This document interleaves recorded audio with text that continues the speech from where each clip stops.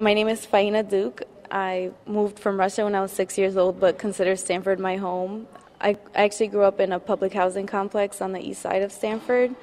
As I was growing up, there was always a disconnect between what I experienced as a low-income person and what I was seeing in terms of public art. So this project came about as a way to try to bridge that gap between what is in the public space in Stamford and in general, and kind of the experience that I and others like me have and had growing up.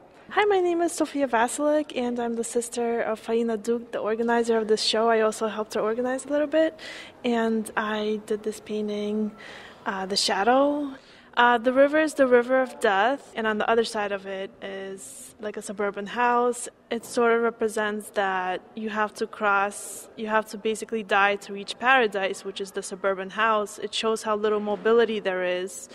Growing up in a lower income neighborhood, it seemed like a dream, like a very far off dream. And then I went to college, and I achieved my dream basically by moving out of the projects. So I feel that this dream was achievable, and that this river shouldn't really exist there. But I feel like there is mobility, but I feel like there isn't enough of it. My name is Xiomara Carvetongo. I am a Stanford High School alumni and graduated in 2012. This piece is called The Crack.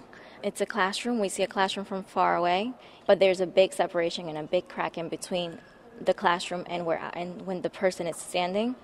That does not allow us to cross over to where education is. Education can be denied just because of our social status in the United States. My name is Jerry Montoya. We kind of do not pay attention to inequality itself.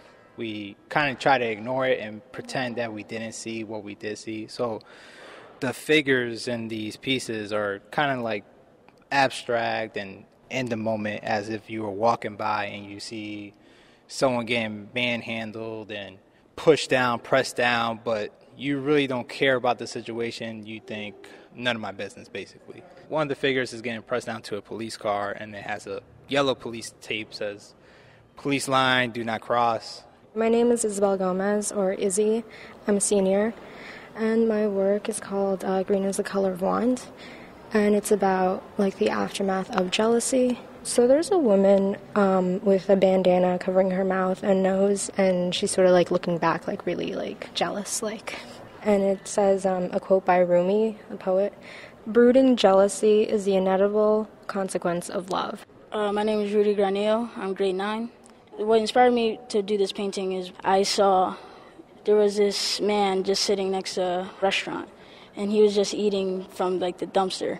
But when I saw next to it, I saw people with suits and ties eating vegetables and fruits and other things, but while the other man is just trying to look for scraps of food in the dumpsters. I didn't think it was very fair that this could happen. What I thought at the time was that everything was balanced and that there wasn't this difference between the rich and the poor. I didn't think that the poor would live like this in real life, like in the movies. I never knew that it actually could happen.